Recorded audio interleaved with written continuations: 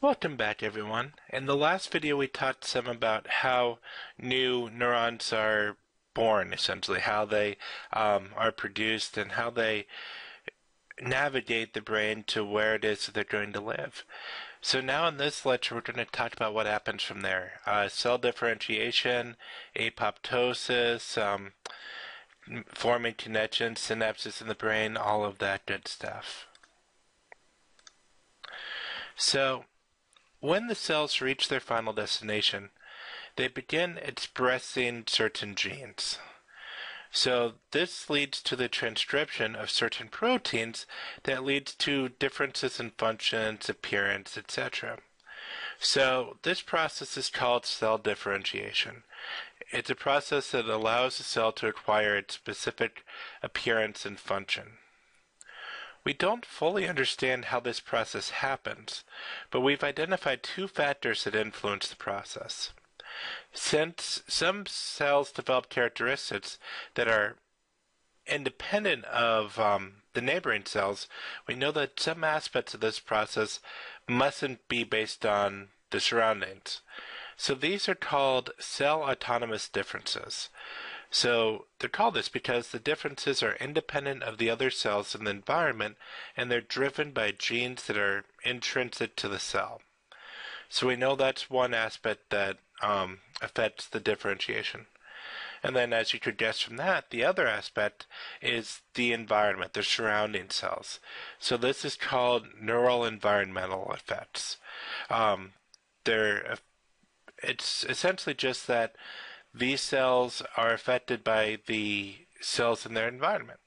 So if, for instance, if you have a cell that ends up in the visual cortex, it's going to develop into a cell that fits the visual cortex, not one that fits the amygdala, for instance. So the environment also plays a huge role in cell differentiation. So the neurons get to their final resting locations. So what happens next? Well, next we have synaptogenesis, which is the process where you have synapses formed between these neurons. So this is kicked off by process outgrowth. So process outgrowth is the rapid growth of axons and dendrites. Of course, we need axons and dendrites in order to connect these neurons. So at the tips of the axons and dendrites are growth cones, like these.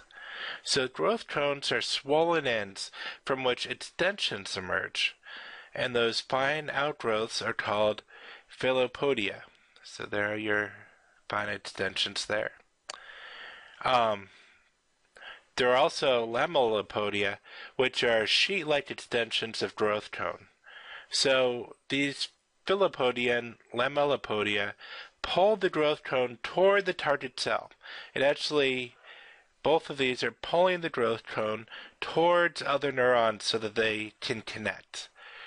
So this is how the process is happening. So we have a lot of synapses forming because you have this huge growth of both axons and neurons, and these growth cones are helping bring them together. So think of it as your eHarmony for axons and neurons. It's bringing them together.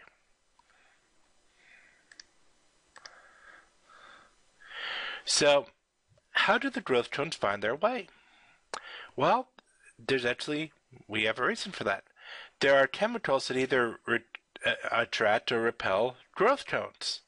So you have chemoattractants, so these are chemical signals that attract certain growth cones, and chemorepellents, which repel certain growth cones. So this is how you have, some differentiation in the brain, because you don't just want everything connecting to everything. As you know, there are structures within the brain. Some neurons need to be connected to these, but not others. So this is how that differentiation happens, how those connection differentiations happen. So you have the chemoattractants to bring the connections that the neurons that need to be connected together, and the chemorepellents to keep others away from that. So this, for instance, probably the easiest way to understand this is, as you know, there are two hemispheres of the brain. They're connected by the corpus callosum. So chemorepellents are really important for helping keep those two hemispheres separate other than that corpus callosum. And then synapses form rapidly on the dendrites and the dendritic spines. So you have this brain connecting very, very rapidly.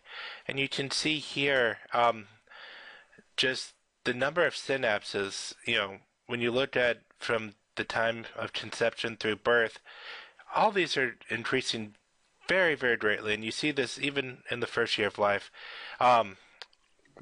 Really profound, expansive increase in the number of synapses through this process.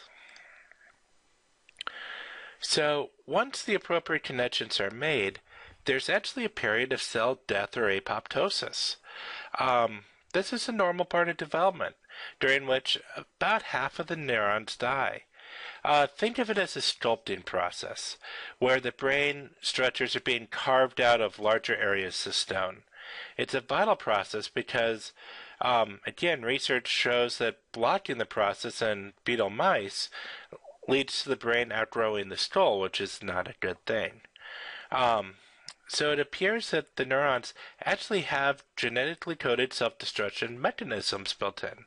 So you have Caspases, which are a family of proteins that regulate apoptosis. And what they do is they cut up proteins in nuclear DNA within the cell.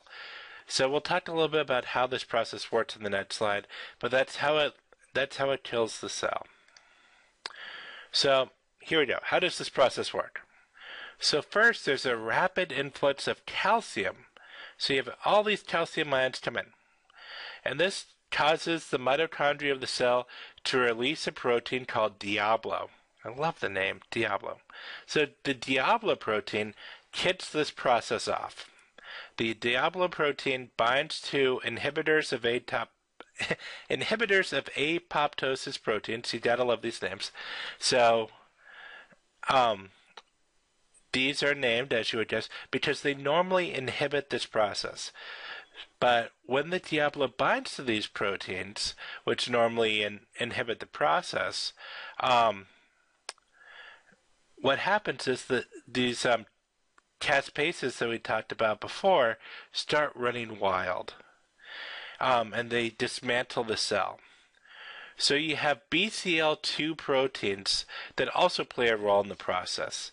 They help inhibit the release of Diablo, and they serve as a last check and balance in order to prevent unintentional self-destruction of the cell. Interestingly enough, though, the BCL2 gene is actually implicated in many cancers, including melanoma, breast cancer, prostate cancer, leukemia. So it actually suggests that decreased apoptosis may actually predispose someone to developing cancer. So, something interesting to consider.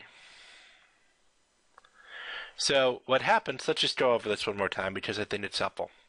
So, you have this influx of calcium, right? So, calcium ions coming into the cell, which leads to the mitochondrion releasing Diablo. So, you have Diablo here. And the Diablo connects with the IAPs. Again, these are the inhibitors of apoptosis proteins that are within the cell, and when they connect to them, then it no longer keeps these Caspases in check. So the Caspases go, they cut everything up, destroy the cell dies. Make sense? Okay.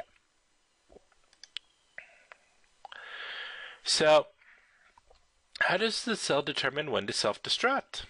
Well, there seem to be several factors. Cell death seems to be correlated with synaptic targets. So cells that have adequate synapses with other neurons survive, whereas those that don't pass away. The thought is that the thought of how this happens is that cells need certain chemicals that are called neurotrophic factors. And they get these from target cells. If they don't get enough of these neurotrophic factors, then apoptosis occurs. So that's one way that the cell may be able to determine, am I connected enough? Yes or no. If yes, then I'm okay. I don't do apoptosis. If no, then I go ahead and engage in apoptosis, and that cell dies. So, lastly, after the neuronal death, there is synapse rearrangement. So you have new synapses forming, other ones, dying off. So synapse rearrangement is the refinement of synaptic connections. The rearrangement can be due to many factors, as we'll talk about. So one can be due to neuronal death or duplication. So obviously neuronal death we just talked about. So if a neuron dies, then it's the other neurons are going to make new connections. Duplication's a little different, as you could guess. So for instance, if you have a motor neuron, synapses retract if a muscle is innervated by more than one motor neuron. So if you have duplication that's unintended, then you'll have the synapses retract. So there's only one neuron innervating a motor neuron. So you see this rewiring because of duplication, because of cell death, and you also actually see it because of neuronal activity, which seems to affect the connectivity, similar to what you see later in development. So this whole process, the process of synaptic rearrangement, actually continues into one's 20s, so it happens for a long time. And there's evidence that some rewiring happens long after that. So if you learn a new skill, there's still that brain plasticity and rewiring, but this active rearrangement continues into one's 20s. So overall, there's a net loss of synapses that actually happens from late childhood to mid-adolescence.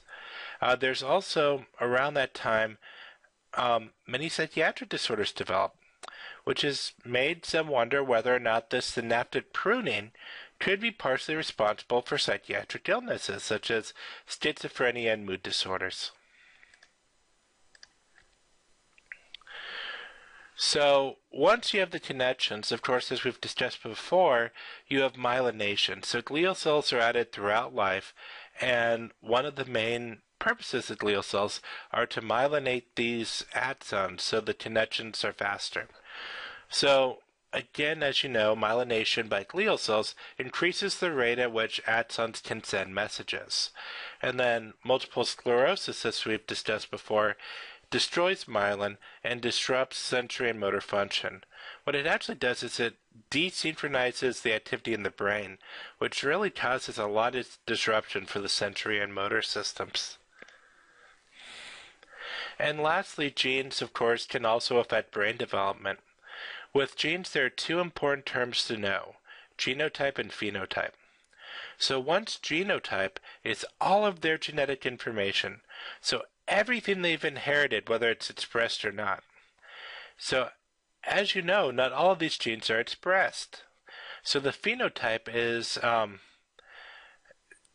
the sum of an individual's physical characteristics at any particular time. So essentially the phenotype is what's being expressed.